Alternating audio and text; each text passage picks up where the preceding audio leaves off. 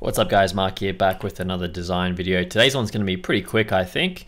Just going to talk very briefly about the Pathfinder tool and more specifically the Unite functionality.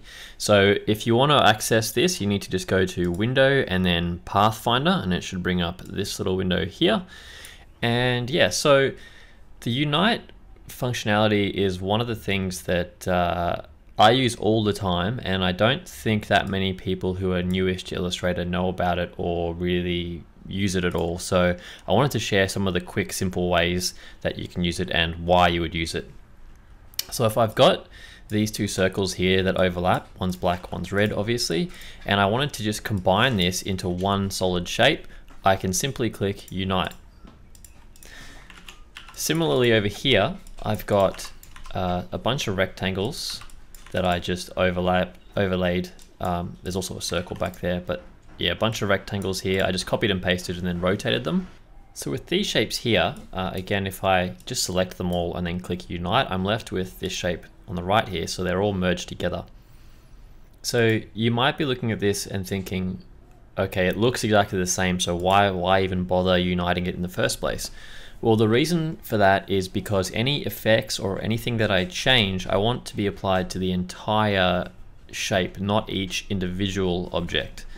So to explain that a little bit better, watch what happens if I select both of these and then if I apply a black stroke to it. So you can see clearly the difference between the two.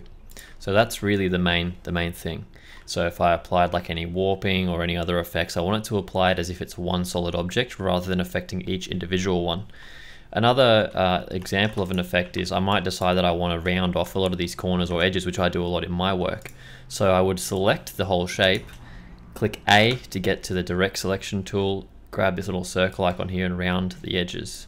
And you can see a clear difference in the two here, because this one hasn't actually picked up that these are corners, so it hasn't rounded them where they overlap, whereas in this shape they have.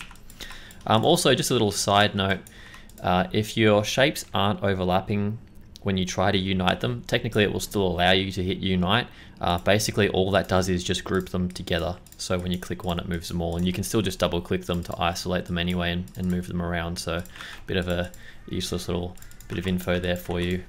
Another thing is you might notice that on the Pathfinder there is already a tool there called Merge. So you might be thinking, well, why Unite if I just want to merge the shapes? What's the difference?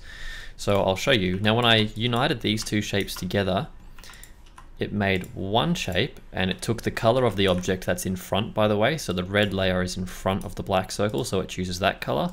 If I were to push this to the back, it would end up being black.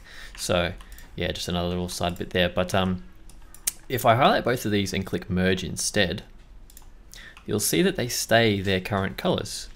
But if I click it, it still moves as one, so it's been grouped properly, but you can still see that line there as well. So if I apply a stroke, you'll see it still applies through there, which we might not want. Interestingly, when you do this, if I just double click to isolate the group, I can actually move this away, and it's actually trimmed the path as well. So you could potentially use that to create some other shapes.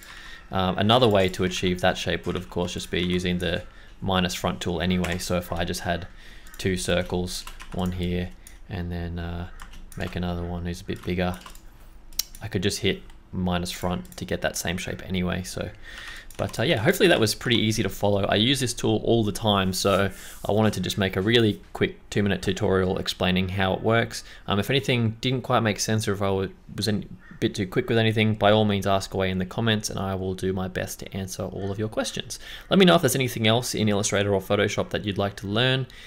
If you enjoyed the video, I'd really appreciate a thumbs up, and yeah, feel free to subscribe as well, as I'm currently on track for uploading a design tutorial every single day. So yeah, thanks guys, have a good one.